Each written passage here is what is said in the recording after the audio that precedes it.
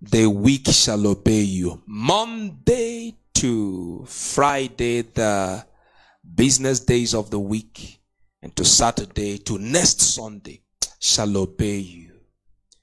This week may you obtain favor in the sight of God and in the sight of man.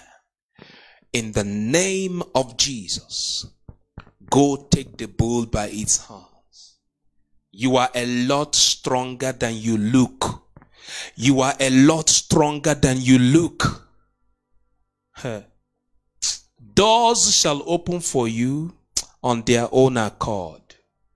In the name of Jesus, good measures pressed and shaken together and running over shall men give unto you.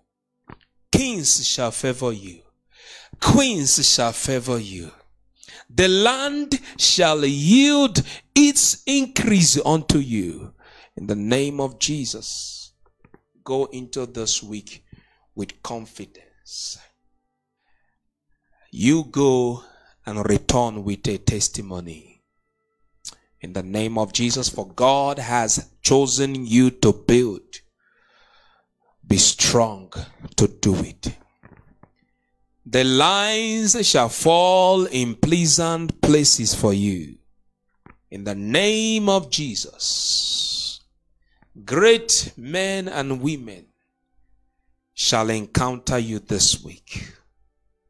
In the name of Jesus, you will receive answer to your prayers this week. Hallelujah, hallelujah, hallelujah.